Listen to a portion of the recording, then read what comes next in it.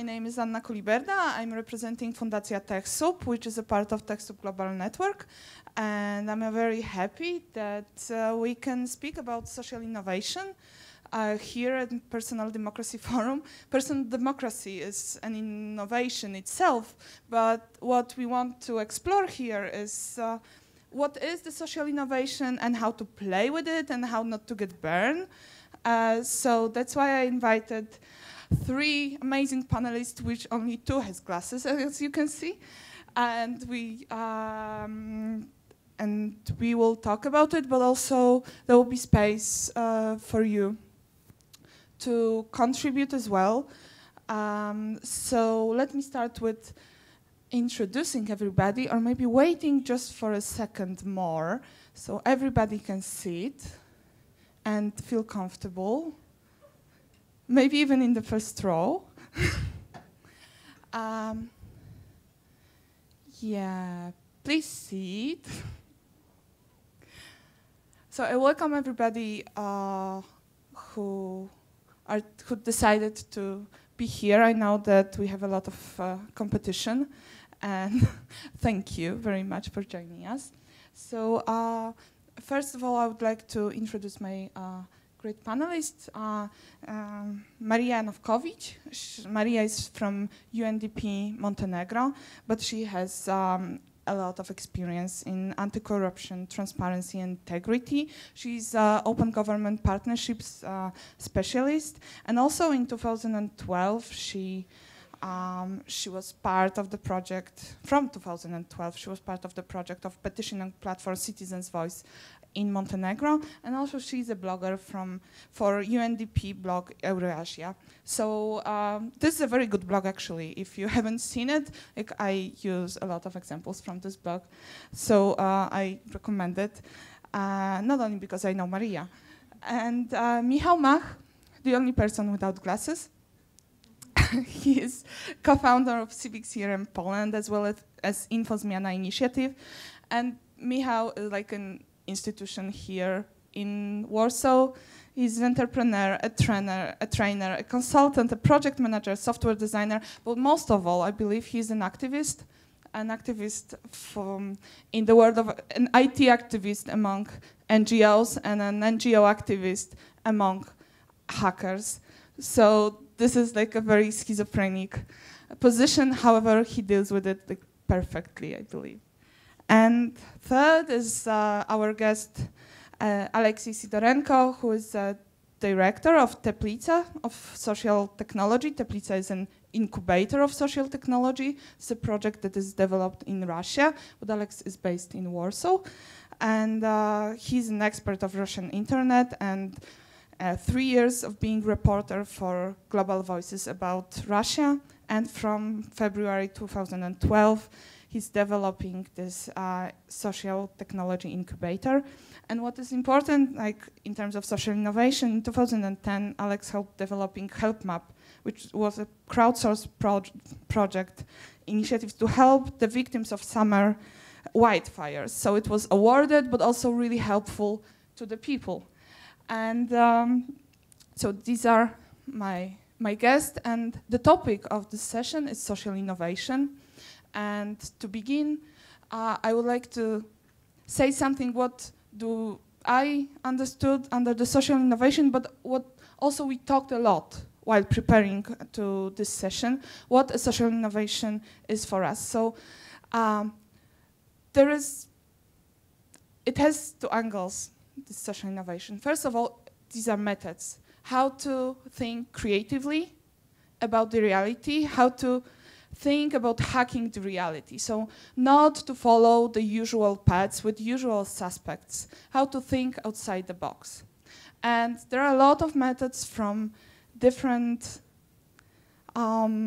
societies, mostly IT societies, that just allow people to think freely.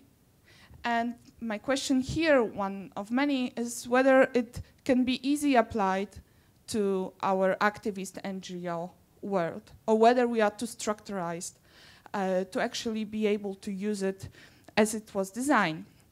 The second part of social innovation, these are the tools. This is what we usually call social innovation. So crowdsourcing and crowdfunding and mapping and whatever you can do with new technologies, but also whatever you can do with hardware, for example. So most of all, when I started to think about this session, I reminded myself the situation when I was telling my hacker friend about the problem that we as watchdogs we have. And he said, oh, I didn't know it is a problem. We have a solution for that. I said, oh, I didn't know there is a solution for that.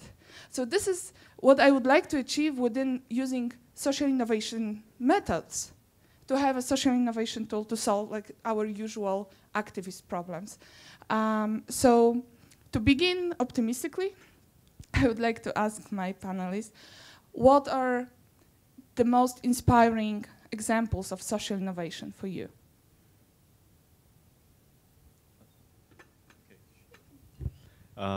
Well, I think if we're speaking of examples, and I'm not sure if it's open, I think that those are the projects that combine several factors. And the most important factor is the actual need of crowdsourcing.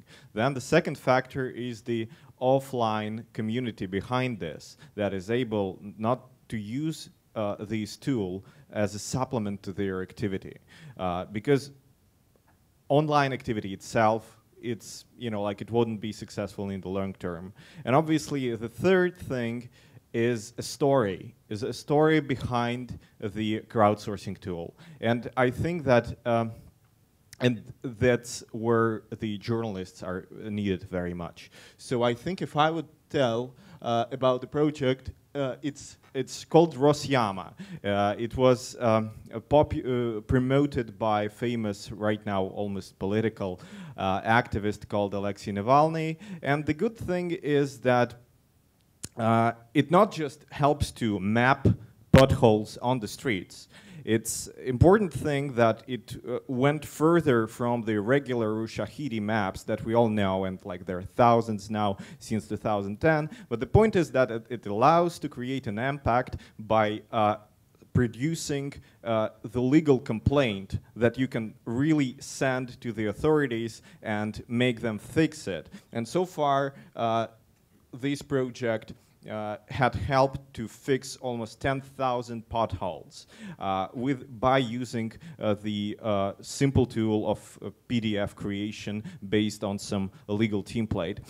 Another thing here is that it uses open source, and therefore, and its creators said, well, we're now not afraid of the competition. You can do the same stuff, or you can do for any kind of problem that looks alike, where you can map something, report it, make a picture of it, and then create a legal complaint. So if you could open the next website called Rosdostуп, and it was created with a little help of a project that I'm leading. It's about accessibility for people with disabilities. So we just, instead of creating something that would take us lots of resources, we would just simply use the same tool with, I don't know, like with a few weeks of adjusting it, and and legal work, because you have to adjust the legal templates to change it, and just a different set of icons. And we use the power of reusability of tools. And I think that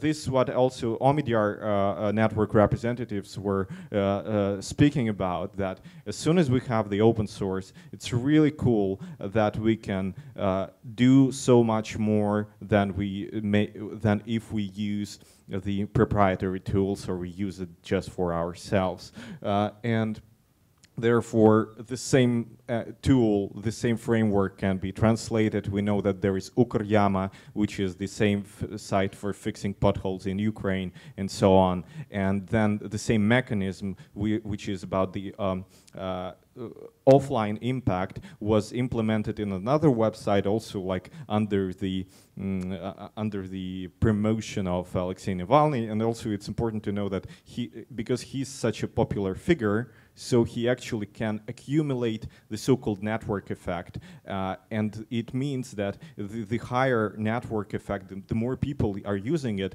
the massive impact of the crowdsourcing tool is. So if you could just click to the next website, just to show. And it also uses the same kind of a open source mechanism, but it's about local communal problems, about the entry parts of the buildings, because Russia is mostly a country after the communists of multi-story buildings, and not all the like lobbies there look nice. So they actually created a tool which already within several months already 40,000 reports and problems were reported to the website, and about several thousand already fixed. And it's also like I'm speaking about the fixing because this offline impact. I think that's all so far, and I'm this one. Hello everyone. It's a pleasure to be here, I have to say, and in addition to what Anna said before, I also have to disclose that I am a former civil servant, so I apologize if my thinking is a bit tainted by that perspective. So are my examples, unfortunately, or fortunately so, because I do not believe that social innovation is only reserved for the citizens, because civil servants are also citizens of their societies, and they also can think along the lines of innovation, and I've seen some examples where I work. I do like how EU Commissioner for Digital Agenda, Ms. Neelie Kroes, opened up her speeches for public commentary. That's rather cool, and it really shows a lot of self-confidence. I am a big fan of all sorts of visualizations of public spending. I think that's very relevant because it's key information that someone condensed for us, analyzed it, and put it in a framework where it tells us a story. And let's not forget, it's also in a visually appealing way, and it helps us to think about how public monies are being spent. And for example, where are my taxes going was part of the inspiration for a project on visualizing the budget in Montenegro that we are rolling out pretty soon. I'm also, like Alex said, a big fan of Fix My Street and all its variants for one simple reason. It's really brought down to the local level. It's where it relates to cities, to our daily lives, and it's where we are most knowledgeable. So in the words of the major of Calgary in Canada, he said that the best expert on public transport is the lady who takes the bus every day. And we are the best experts for the problems in our communities, and we should be best placed to report them and to solve them. Why not? And it's a huge win for the government too, because for two reasons at least. Number one, it's like government is outsourcing a bit of its functions to the citizens, because it's about citizens reporting, and the government basically can have many eyes on the ground. And number two, if there are follow-ups to these citizen reports in these types of web platforms, then it can help boost public trust and confidence, and which government doesn't want to be liked? Seriously. And also, I was really impressed how Iceland crowdsourced its constitution and how Finland rolled out the Open Ministry platform for crowdsourcing legislation. And to bring things closer to home, I am a big fan of the online communications team of the government of Croatia. And they, to my understanding, post some 110 reactions or interactions on Facebook a day. They even put up YouTube interviews where basically ministers respond to citizens' queries. So the communication between the citizens and the government is really interactive, it's two-way, and it's close to real time. And it's funny how they actually started. The online communications team for the government is the same team from the election campaign for the opposition parties. So they, in a way, won the elections because they relied on social media for campaigning purposes, and then the citizens simply got spoiled because they were getting a lot of interaction and someone was listening to them. And then, so when the opposition won the elections, there was just no turning back because they were already used. The public was used to interacting online, so via social media. So those are my picks. As I said, they are a bit on the government side. Okay. I don't have any slides, but I would like to tell you about my biggest inspiration so far when it comes to something that could be called social innovation, but the example is from something around 10 or 15 years ago, so I don't think this term existed back then. There was an organization which might still exist actually, called GeekCore, and that was one of the organizations who was expediting people with skills and the knowledge about so-called new technologies, electronics, IT, networking, to developing countries. And they were thrown into local context, which wasn't really that pink and full of resources. And they were dealing with the situation, all the possible ways that they could figure out in order to solve some problems. So one of the, I think many of you might have heard this example. One of the examples of their work was building networks using tin cans. So basically there was no network equipment to connect like 2 villages. So they would take tin cans, which in a time contained some meat or fruits, and they would get some like $1 parts and a piece of cable and build a long-range antenna out of it, and basically provide connectivity to some distant place, some distant village.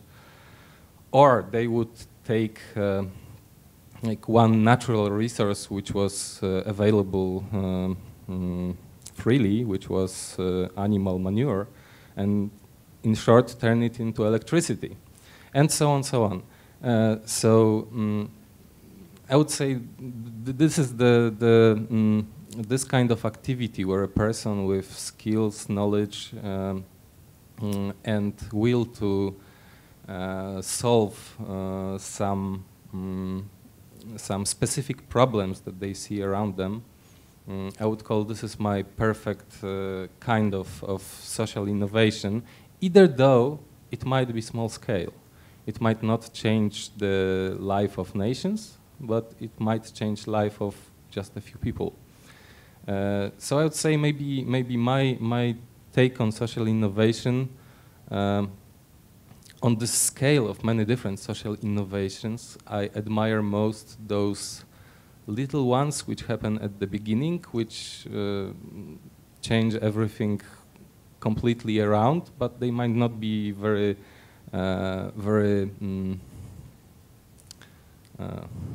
widespread or large scale.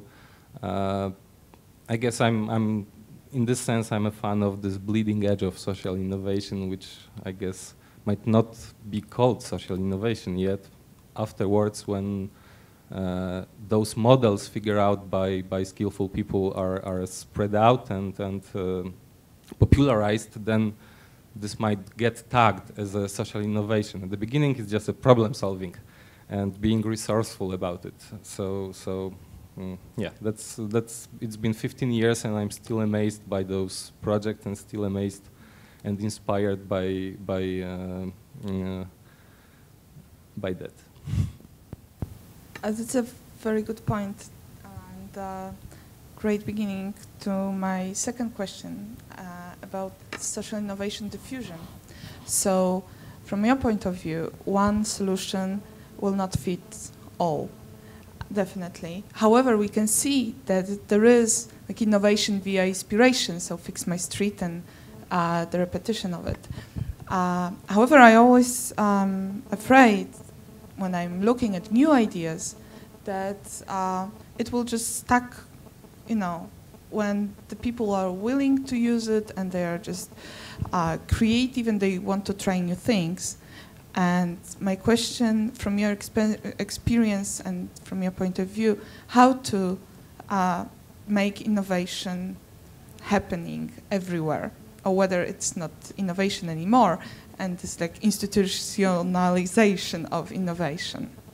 How do you think? Yeah, sure. I was really struck by when you said, are people willing to use some of these newly produced, rolled out tools? I think there lies the key, because social innovation, as I understand it, is citizens solving the problems themselves that they perceive in their daily lives. So all of those frustrations that they have when, for example, they interact with the public administration, that creates space for some thinking on how to overcome it, because no one wants to be frustrated. And it happens a lot in dealing with these kinds of administrative systems. But really getting people to use it is only possible if it is an answer to their problem, and if the technological solution is something that they are comfortable with. So to make an example, okay, we rolled out e-petitions in Montenegro, and we are the first country in the broader Western Balkan region to have this kind of platform where the citizens, the way we were designing it and why we were designing it is for them to have direct impact on policy making. It's a great, noble cause, but the reality is that internet penetration is only about 50% in Montenegro, in my country, and many people are saying that we cannot really enter into online participation if we haven't solved the offline one. Some numbers for you: in the first 3 months of the platform's operation, we've had 14 petitions submitted by the citizens, which in a way is good. It's a success. Only one of them managed to pass the threshold of 6,000 signatures, which is approximately 1% of the whole population. And then it was voted by the government. Again, great, because it was not just neglected or ignored, and the government promised they would take out a huge loan and resolve this problem in 2016. So one wonders about political efficacy of these things. So there's a very simple equation. People will participate and use these tools if they believe their actions will have impact. And the more they believe in their own political efficacy, the more they will participate. So it's a very sensitive matter, and it has to do with expectations, because we are investing our time in these things. Thank you, Yeah. Alex. Well, unlike Maria, who comes from the more governmental perspective, I'm coming from the civil society perspective, because our main task is to help civil society organizations. And well, first of all, we may ask, like, do people really need social innovation? But when it comes to the civil society, and obviously we can ask, like Vladimir Putin would, like, why do people need civil society? Well, let's leave it outside of discussion. But it turns out that in order to provide certain services that the market forces cannot provide, so like civil society needs to be really efficient in their work, and ICT is a real amplifier of their abilities. And obviously the assumption, to my mind, that NGOs and civil society needs innovations is true. So here I would say that there are three main things that are very important. First of all, it comes and it starts with imagination. In order to innovate, people need to know that, you know, like, there is something going on. Because we work with a lot of NGOs in Russia, and a lot of them do not know even about hackathons. They do not know about lots of cool stuff that is happening here. They once seen the Ushahidi, and, you know, like, oh, like, there is a map. Okay, but map is 2010 thing, or even 2008 thing. You know, what's 2013 thing? And in order to keep this imagination working, and Jeremy Zimmerman was speaking of sharing and copying culture, and I think that that's important. We need to kind of first of all, build networks and to spread the signals, and especially when it comes to those contexts, those environments where English language may not be even knowable to the people. It means to many quite like large countries like Russia, China, Iran, lots of countries where the English language penetration, not just internet penetration, is not high. So we need to spread the signal, ignite their imagination. Then the second thing, we need to say that the technology is not a black magic. And of course, there are lots of companies that are that make their profit of explaining like, well, that's so difficult, that's so hard, that you better not get into this. Let us do the thing, and we will have our money. Well, I think that this is against the idea of the social innovation, and I think that open source and Creative Commons are things that are definitely not just break these barriers of not having an imagination of what people can do, but also breaking these barriers of what can be done with not so much effort. Of course, skills are needed, but people are they learn to do new things all their history, at least, well, last whatever, like 80,000 years from now on. Yeah, so I think that that's another thing, and this is how we can. And third thing, is that we need to realize that in order to, for example, in the civil society sector, there are lots of traditional activists, and there are tech people, and they speak they speak the same language. They speak still different languages, like tech language and the humanitarian languages, and they simply do not understand each other. They do not know what they can offer to each other. So the idea is that if they can't do it themselves, we need a special group of people, the translators.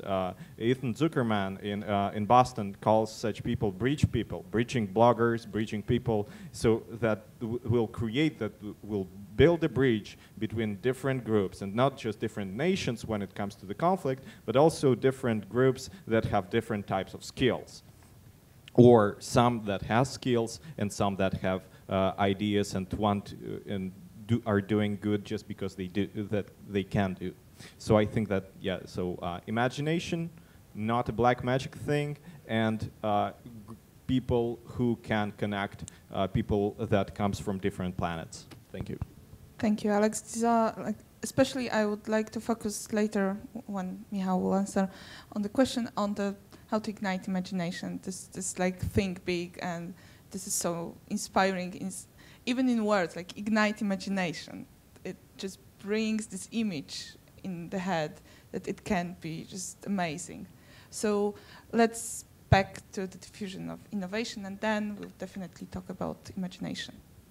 One very quick thing. I want to save my fellow panelists from potential trouble. You never know when Richard Stallman is in the room. So open source, yes, but in general I would rather say free and open source software, okay. Which is because open source is just one part of it. Oh, there you go, Richard Stallman. Welcome. So just to avoid confusion here, and when it comes to dispersion of social innovation, well, I kind of agree with almost everything that Alex said. So in order not to repeat what has been already said, I would kind of blow my horn and say, like continue from my previous words. We have basically in all the communities we have people who well, have ideas, who self-ignite, who has like very resourceful imagination, and my kind of idea fix is to build communities. I would say not around them, but including them, and whenever there are people who have certain problem, certain need, and people who are resourceful, who have skills to solve different problems. And third condition, they will talk, they will save with each other in this room. Then again, this is my kind of fundamentalist practitioner opinion. So don't take it as generic recipe. But once those two kinds of people are in the room and they want to talk, the solution will get created, or however you want to call it. This is my belief, right? And I think this is the way to go. Okay, so I was present at many situations when IT people, like those who know that IT is not a black magic, and people in need, with different problems, they were in the same room. And I believe, and I also have faith, however, I've seen a lot of problems. So how to actually make it real, like the conversation, and then how to ignite one's other imagination, not to stop, not to create barriers. Whether this is this person who is like a breach person actually needed, or if we just bring one group and the other group and make a big bang, can this social innovation just happen? Or what is needed to be done? Like for example, hackathons, they're not always the best idea. Like from my perspective, I've been participating in few. Usually somebody who is very much willing to offer knowledge, but not maybe the brightest, the newest. It's like when people need a website, and the expert says, "Oh no, not a website, an app, a mobile app for Android," and then there's like, okay. So this person who's supposed to be helping is creating obstacles that are creating this black magic approach, unfortunately. So I know, Michał, and I would like to come back to you. You're a very good breach person. Can you say something more about how actually you work with organizations and with IT people? Like, what are your tips? How to make it happen? Tips. Okay, so you know, I started with this grand belief of mine, and you are bringing me down to earth now. But okay, I'll deal with it. Okay, so in general, my belief is that given enough security in the conversation, given enough time, given enough time to get to know each other in a longer term, those people will solve the problem in the dialogue, in exchange of ideas. But this is a perfect world, right? Given the hackathon lasts for a week and we have all the equipment that we need, and everyone is very secure and very open about discussing all the possibilities and problems and solutions, given all those conditions, problems will be solved, but this will not ever happen. And also, when it comes to tips, again, I would say I'm again fundamentalist practitioner, and to some extent I tend not to think about general rules and solutions. Put me in a situation where I have people with problem and people with skills, and I'll try to do my best to provide the solution. I guess my only tip would be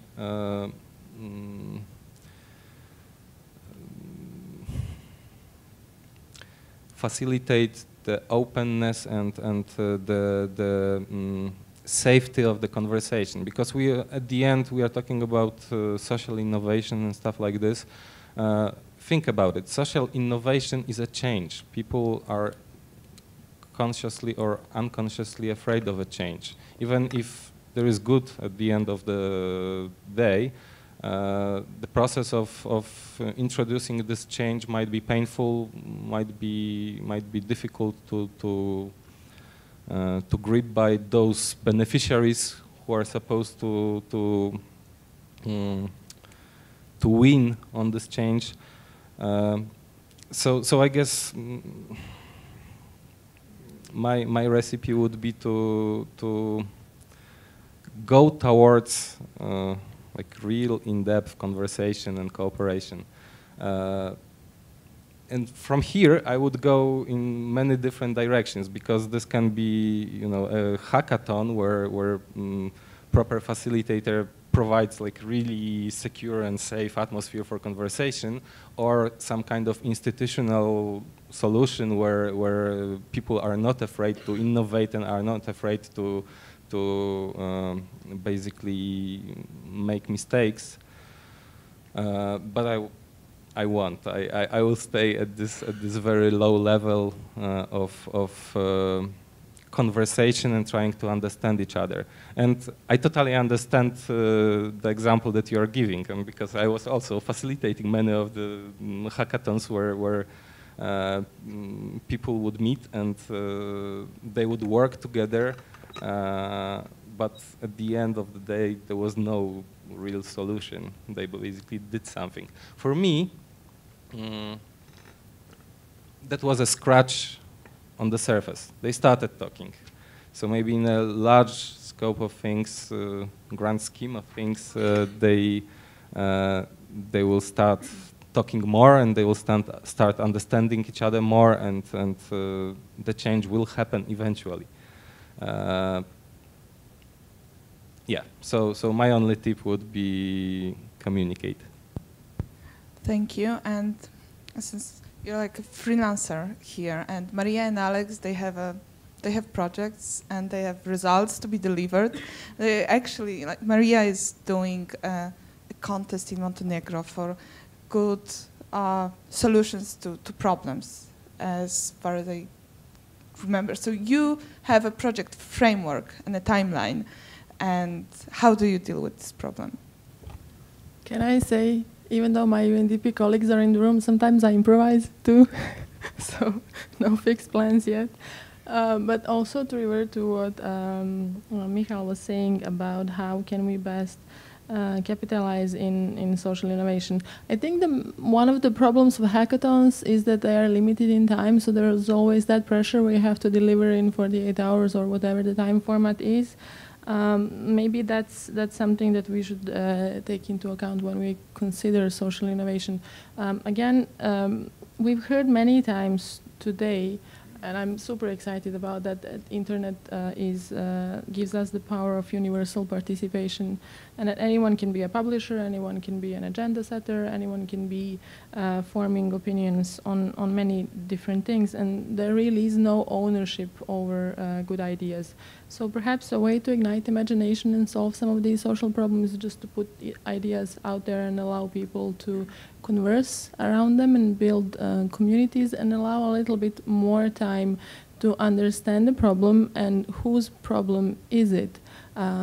There's a person that should be happy after using a tool that comes out of social innovation, and that person, we as social innovators or whoever is doing it, they have to understand the needs of that person. So borrowing, in a way, a concept from design thinking, the empathy for the user, and having many feedback loops, iterations, iterations until you can get your product, whether it's a web or a mobile app, just perfect for that user with that specific problem. So I think it takes a little bit more time, a little bit more readiness to not stick to your original idea, no matter how brilliant you as a developer thought it would be, and really bringing together teams with mixed skills. So allowing people to merge into teams where collectively their skills are enough to address the problem at hand. What we are doing in Montenegro is not as exciting as I just described, but definitely not capable enough to employ design thinking. But we are turning again to the citizens, and I'm not saying to the NGO community, because somehow I feel that the NGO community, the biggest, the toughest, the most prominent players have lost the connection with the grassroots, and they've become hybrids of between political organizations and NGOs. So we were really seeking out citizens' views on the problems they face when interacting with the public administration. And it came out that they really care about basics, services, access to health, access to education, online virtual libraries. They would really like to know when they approach the administration with a claim or a request, how that process is going. So they, in a way, want to monitor the public administration and see how their matter is being resolved. So these are some of the specificities that we are dealing with, but we will be working on creating teams with mixed backgrounds and mixed skills, because we feel that might help us address some of these issues. Thank you. So from the two first voices, I heard definitely however lame it sounds, the permission to fail and like acceptance of mistakes. It is one of the crucial factors here. Do you have this impression that in your project, in the incubator of social technologies, it is somehow implemented, and you try to avoid mistakes as hard as you can? No.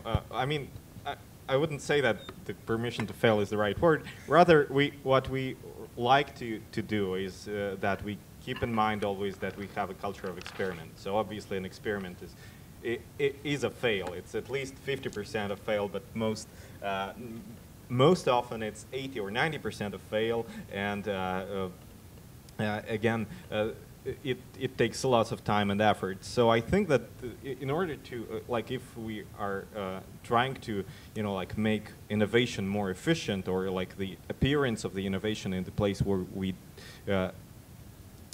want it to appear, or so I think that I would agree that we need time. We need time, and for those groups where we can, we were planning an innovation to happen, so like we need time so that those ideas, those knowledge, those skills, like will penetrate to those groups, to those people. Particularly in my project, it's NGO workers, traditional offline activists, and then I would relate to.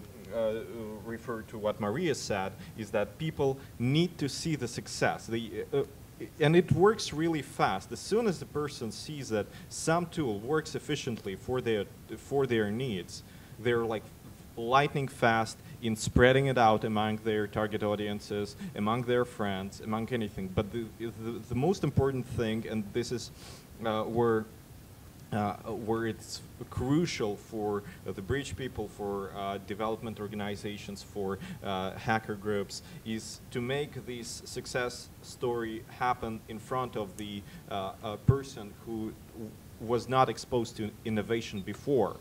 And I think that this is very important, this moment when actually the magic happens, but this magic is already created by the person who didn't know he or she could actually do this.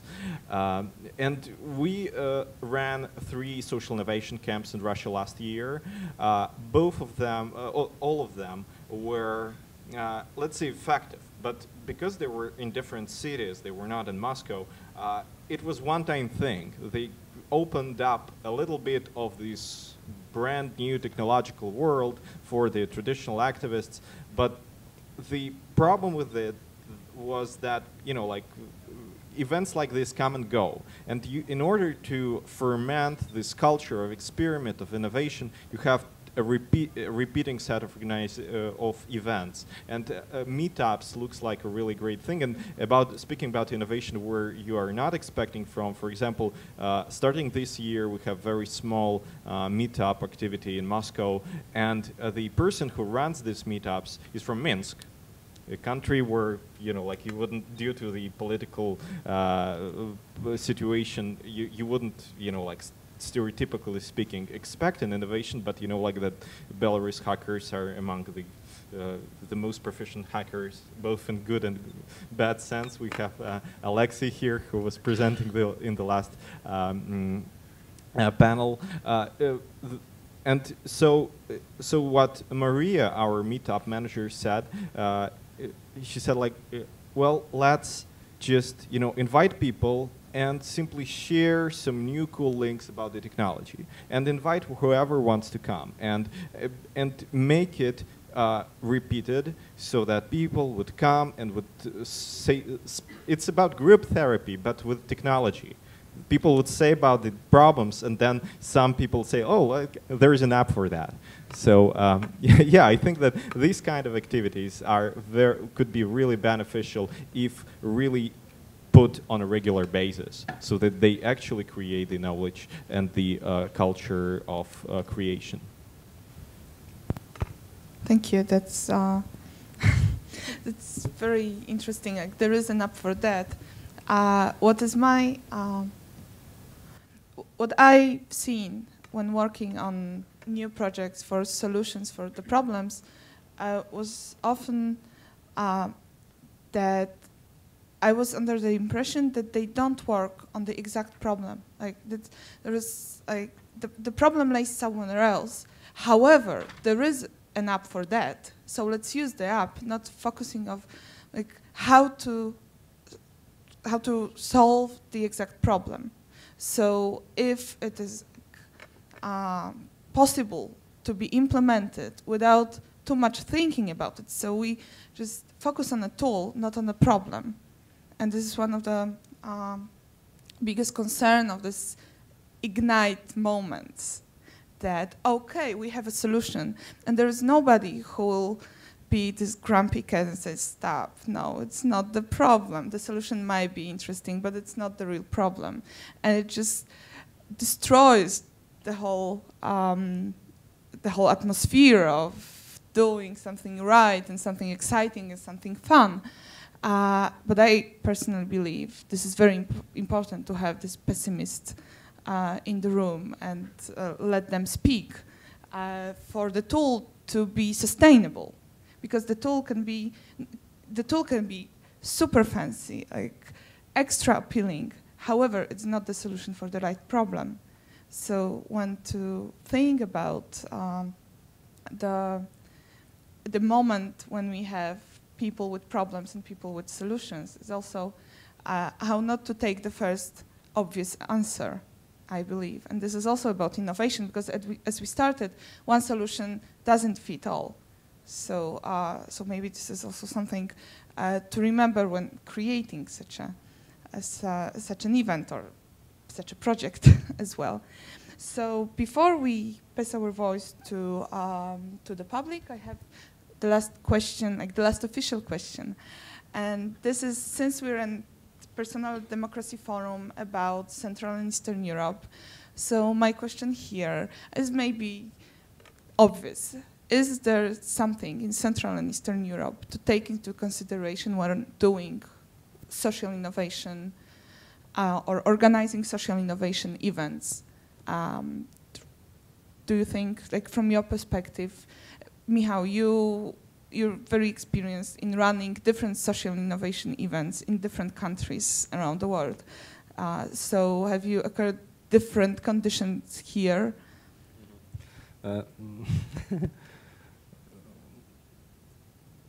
No. Okay, so this calls for a slightly longer answer.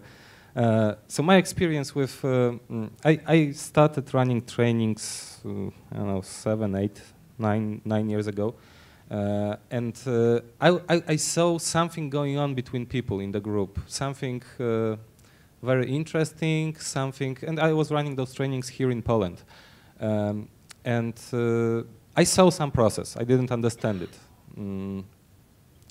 Then I went to trainer school, and for a year I was learning what's going on between those people, and why do they learn, or why do they leave the room being enraged, or why do they cry when they finish the hackathon, meetup, whatever. Like, why those emotions are kind of synchronized in between people, and why some people do not synchronize with the rest of the group. And I kind of got all the theory behind it, behind experiential learning and all those interesting things.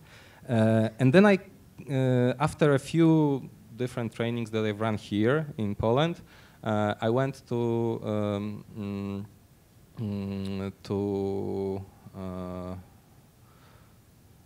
I don't remember if it was, I think it might have been India.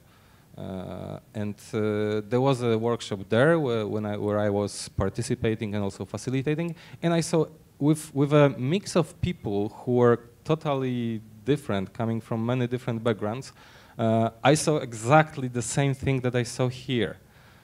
So to some extent I would say people are, I know this might sound kind of lame, but people are the same everywhere. And of course, there are cultural backgrounds. There are specific things that will work in one background that will not work in another. But I personally, at the level that I'm interested in, because of course I'm waiting for others to talk about their perspectives. But on the level that I'm interested in.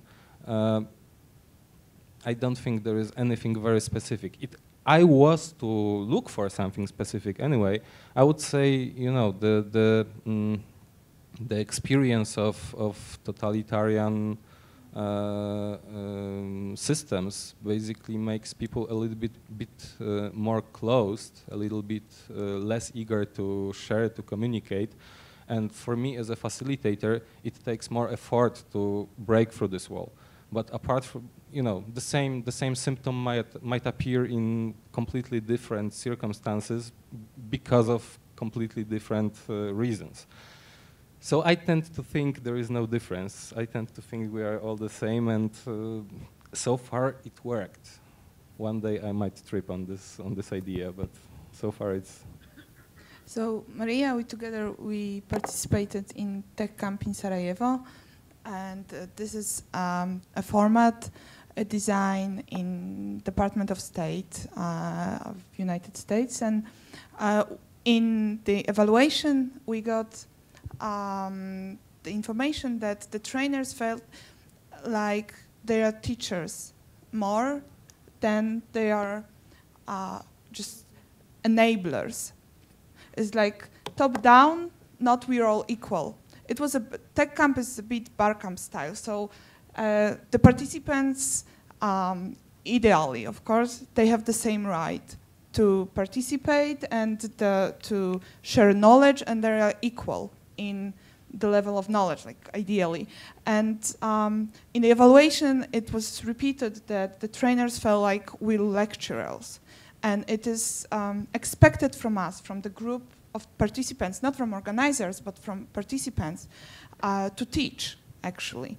So this is something that I've seen of working of a format that was designed somewhere else. I don't know if you felt that way as well. It's great that you think that we are all the same, but I actually noticed some differences too that are rooted in the educational and political and social context of our part of the world. I mean, I'm old enough to remember that knowledge was totalized here, where we live, and I'm mindful of the fact that we were raised in a system where there's one book, and whatever the teacher says is correct, and really people would frown on alternative thinking. So really not much room for critical analysis, It pains me to say that, but it's something where I grew up in, and I really had troubles adjusting to a different type of educational system. For example, when I went to the UK to do my master's, after a 2-hour seminar, I was waiting with my pen, and I was older then. I was waiting for my pen to write down the correct answer, and there was no one. The teacher would just say, "I leave you to make up your own minds." So we come with that upbringing. Political context, of course, the one-party system. Let's not dwell on that. The social context. Some of the most recent findings on social capital in Montenegro, for example, tells us that people like stability and predictability of the public administration. 80% of Montenegrin parents would love their kids to work in the public administration. There's really low mobility rates amongst citizens. Usually they feel that you're only supposed to change job once or twice in a lifetime, and they remain encapsulated in their small networks of family and friends, and this is where they turn for information and for advice on how to get things done and how to solve problems. And this makes diffusion of ideas and diffusion of knowledge and capabilities very, very hard. So I do not wish to finish this panel on such a pessimistic note, but there are definitely specificities that come with these types of environments, unfortunately.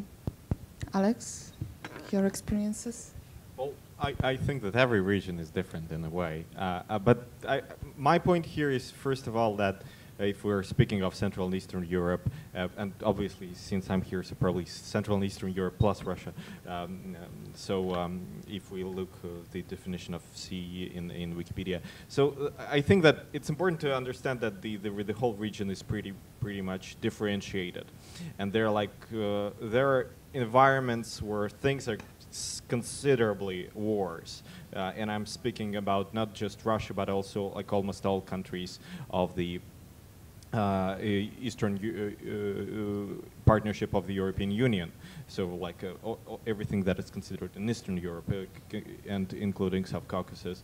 And I think that here is, and I think that if divided by this, so there are like two different environments, and I don't say that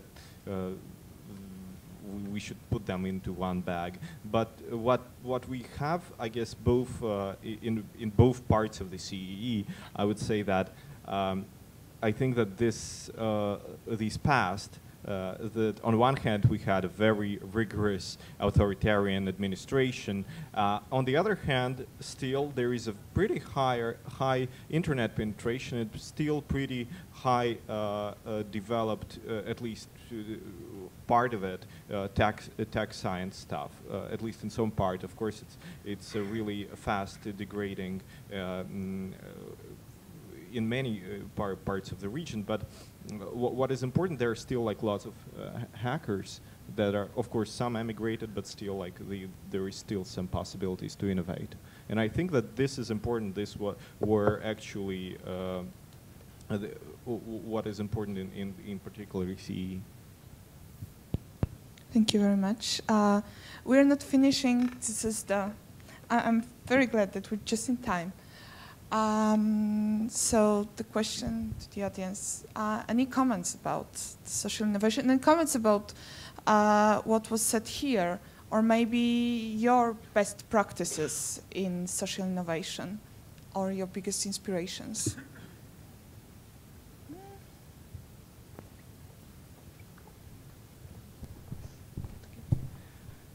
So a comment and a question. My comment refers obviously to what was said earlier on about the fact that some, like traditional, so to say, NGO have lost constituency, and governments tend to turn to citizens to solve, because citizens are, you know, interested in solving basic needs and so on. And as a narrative, I find it rather, to be honest with you, rather unfortunate. First of all, because it is condescending, and it basically says that citizens are only, you know, care about breed. But at least as even the Middle East have shown, it is about bread as it is about human dignity when people choose to react. Further on, I think that what somehow related to this, and I would be interested to hear the opinion of the panelists, is what do you do with these hackathons, and how do you actually make them work after? Because what I found extremely important for an organization, rather new or old, traditional or less traditional, funky or whatever, I think that it would be interesting for us to be able to, to have our own private hackathons and to be able to bring with us on long-term programmers and understand that they are, as I got to find out on so many occasions, a different breed, and they need to see in what way their technical capacity can change the world through, at the end of the day, on many occasions, an NGO. So I think this would be something that we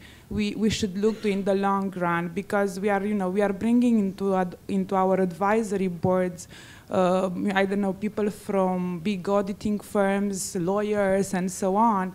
How can we have, teams of programmers, of coders that would stay with us in the long run, so that we have our, as I said, our own very private hackathon on a daily basis. Thank you. Thank you. Before we answer this question, is there any other comment? Yeah, there is here.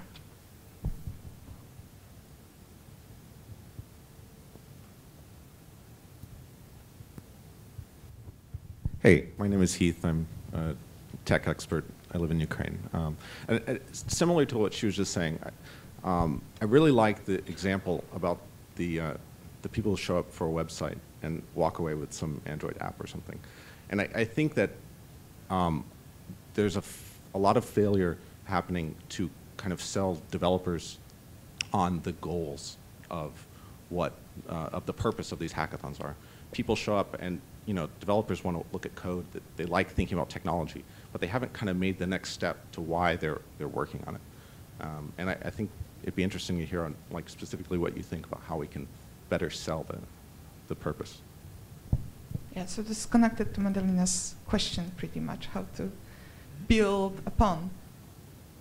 Any other? Okay, just a second.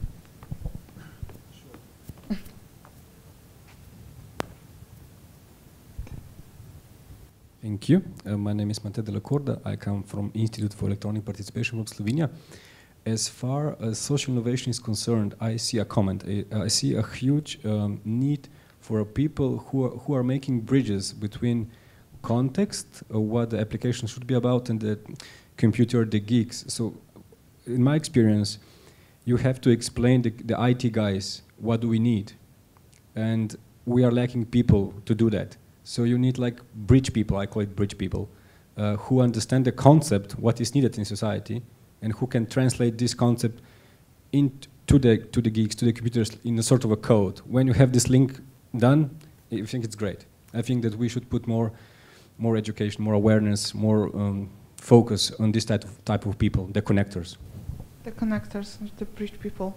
That's one of the biggest point probably from this panel. So guys, can you answer the question of how to make IT people, hackers, being more enthusiastic on the daily basis, not only the moment of the hackathon? I'll try to jump in since I'm really excited about this topic, so I'll go first. And you're a hacker.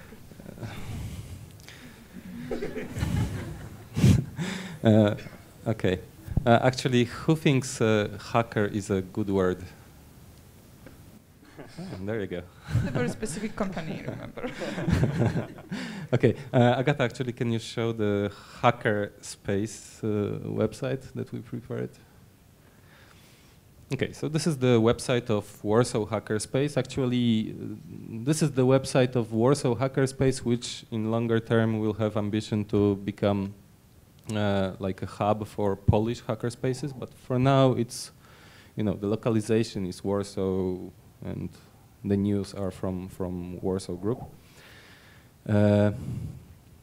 And so I'll go around with those recipes for connecting with hackers. First of all, look for do-it-yourself hackerspace, Fab Lab groups in your region. I'm a co-founder of Warsaw Hackerspace, and there is a really amazing group of people there. They are all resourceful, and they are active.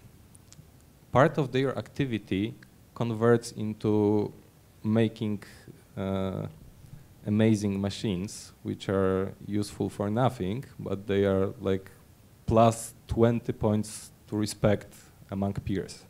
And that's totally fine, that's absolutely fine, right?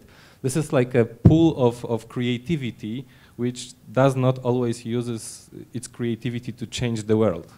It's fine. So first of all, kind of try to find a group which already does what you need, and show them your needs, show them your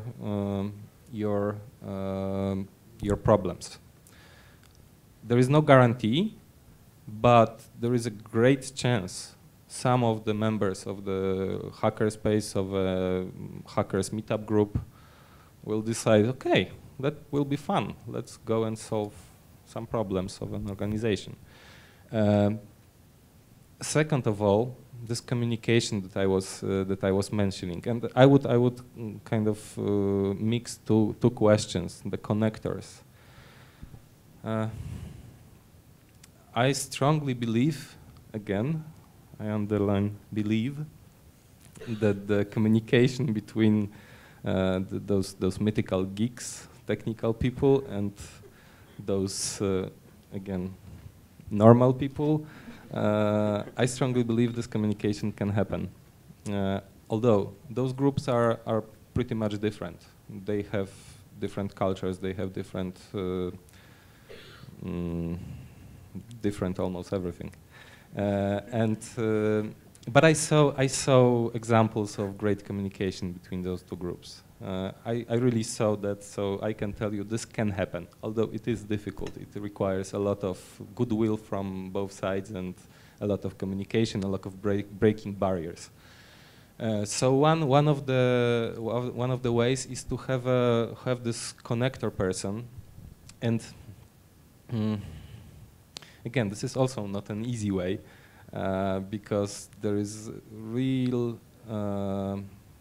lack of such people who could be in between. And I was watching many different efforts to create, let's say, a group of such people. I don't know who heard about e-riders or circuit riders. There are some people, yeah. So there was a really lots of effort to kind of educate and create certain class of people who would create this link between technical community. They would be technical people in some cases themselves, for organizations, for social movements. Yeah. It's running. I'm sorry. Yeah. Okay, so just to wrap up, I would start with actually organizing a private hackathon, invite some geeks, put some cookies on the table, spend 15 minutes telling them what the problem is, and this might turn really well. I mean, it might not turn well, but you need to take chances in order to innovate. So that would be my my advice. Alex? Well, I think that like the having a hackathon every day in your organization, I guess this is a destination point of any social innovation. I mean, like, so that any problem solving would be would be made in some kind of a local hackathon. I think that this is one thing, and also like the idea of actually addressing problems in a new way in the kind of discussion, and not attaching only web technology that we're mostly speaking of, but there are lots of areas of science that that had major breakthroughs in the last 5 or 6 years due to the computer technology, and like we should start from psychology to social science to network analysis to neuroscience and all these new fields of study, because there are a huge amount of new knowledge that it slowly spreads. If we integrate it, add it to the web technology that we're currently speaking about, for example, do such hackathons, but in other fields, I think that this could actually put the social innovation on a brand new level. Thank you. Maria, your last words in this panel. Okay, I thought you said my last words ever, Oh. which would be unfortunate. So to answer the question on how to make these things matter after a hackathon is finished and everybody goes home, we were actually always thinking about continuing after the event itself by way of providing mentoring and nurturing to these products, which, because hackathon is limited in time, can only produce a minimum viable product. So these things have to evolve and they have to be tested with the users, with the people who will actually hopefully someday benefit from these tools. So there I think lies the benefit of working for an international development organization. We have UNDP, as it is working with the government, has a lot of convening power and a lot of partnerships already built across the board. So our idea is that we would probably work harder after the event itself to anchor these new tools and approaches into our existing projects and really create a favorable environment for co-production of services between the citizens and the government, which would ultimately change the dynamics between these two groups, hopefully. Thank you. That's optimistic. Like, there was this fear that we will finish with some pessimistic future, and thank you, Maria, for making it optimistic and bright. And thank you all for coming. I would like to thank our volunteers, and Agata, who helped with the computer. I don't want you to stay unrecognizable. And I hope this discussion will somehow happen more, because it's not only about Ignite, but also to evaluate whatever happened and then to teach and learn what is the best practice, what works where. And I hope that you learned at least half of what I learned here. So thank you, Michał, Maria, and Alex. And let's go for coffee. Thank you, Anya.